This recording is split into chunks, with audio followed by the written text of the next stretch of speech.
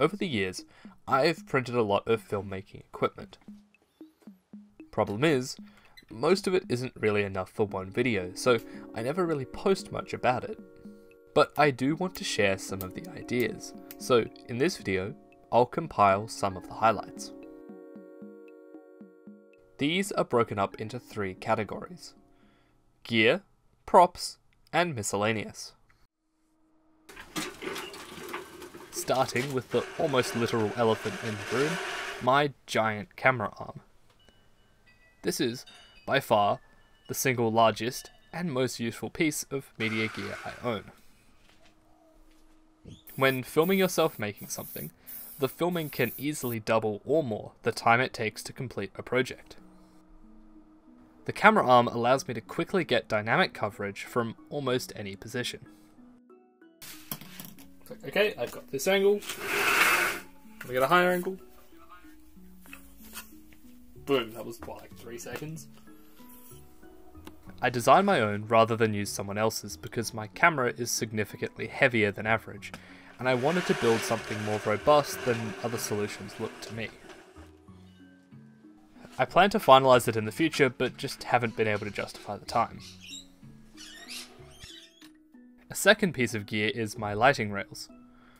I have these all over the shop, and simply, they allow me to quickly reposition my video lights.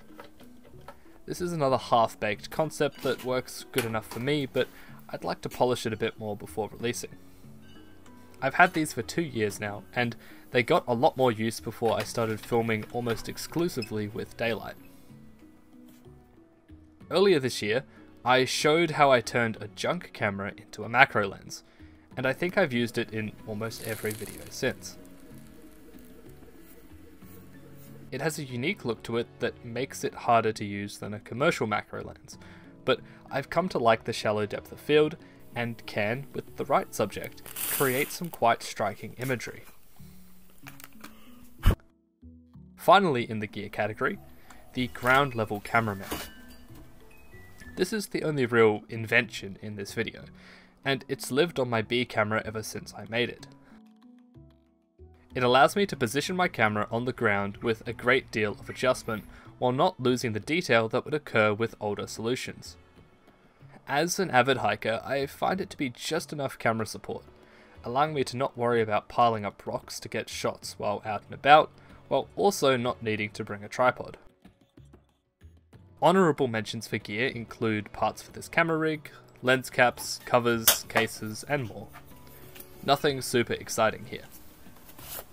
I'm shaming you, Nick. This is horrible. Nick has asked me to print him a new body cap. You can try to get on that. Whew, much better. Moving on to props, 3D printing has entered the art department. I have printed props for a few short films, including videos on this channel, but also more dramatic productions. The biggest undertaking of this was for a short film I co-directed as part of a film course I did last year. Entitled Cleaner Solutions, it follows an upstart crime scene cleaner demanding better working conditions from his criminal employers. The most obvious prints were the nameplates for the boss and his goons, which needed to have crisp white writing to stand out on camera. I had just gotten an X1 Carbon, and these were one of the first multicolour prints I ever did. Also from the boss's office was a custom fish tank bubbler featuring a drowning man in concrete shoes. If I remember correctly, he was a default blender model that I printed with a hole for a brass tube. Off camera here, I'm frantically trying to make bubbles come out, since the air blower was too loud for dialogue. I'll pretty commonly print props for my normal videos as well. Even the real camera lucida from the start of that video is actually, in part, a 3D printed prop with a few random brass knobs. The third category is miscellaneous. Not printed, but I went through a stage of laser cutting storage cases from floor mats. I found this method let me use cheap foam on my small diode laser, which are not designed to cut super deep. Especially on set, these have been super useful to have, and it saves me so much money compared to getting them made by someone else. Also in miscellaneous is actually the ball vise. The camera arm can't do everything, and sometimes I need to move the work instead. Especially with small parts or macro shots, I use the ball vise to really finely tune the shot I'm getting.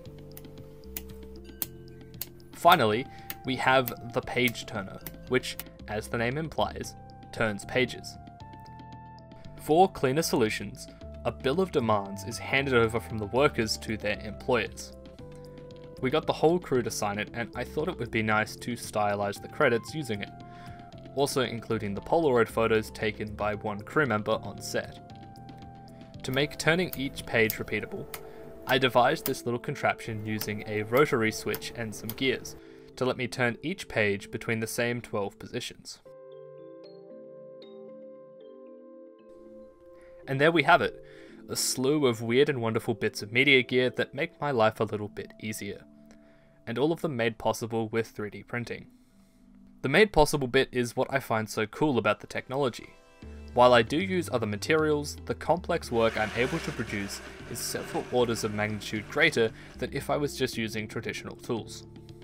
I hope maybe this video gave you some ideas. Files, where available, are in the description. Thank you to my patrons, and to you, as always, for watching.